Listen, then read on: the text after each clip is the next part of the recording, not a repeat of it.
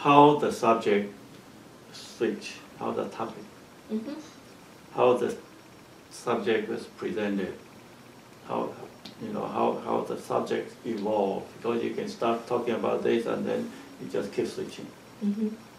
And who had the power of changing the subject? That is one of the things that I'm curious about. Or you mentioned the other day you're curious about when it doesn't work. Right. Because we know sometimes in a chatting situation, some people just follow, they cannot follow. And in another extreme is people grab the fight to lead the subject. They try to ignore other people, they try to keep presenting. Everybody is presenting their own subject. Nobody's really talking to each other. Right. There's no response. You say one thing, you say A, the others cut in, say B. It could happen. I know it happens. Yeah.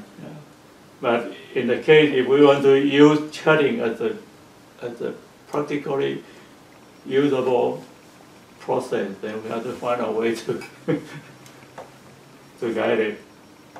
We do this kind of thing in our wilderness class. Do you know we have a wilderness class, Sunday school? At church? Yeah. Yeah, church.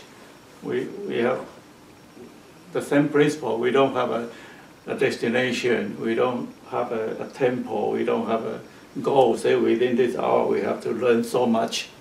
We just let it go. And sometimes people just keep cutting in with totally different, irrelevant subject. One person is talking A, the other cut in. We start to talk about B. I think is there a starting point every week? Yeah, well, our starting point is the sermon.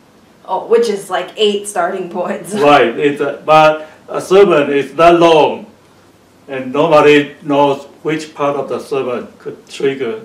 I see. Yeah, but we just let it open.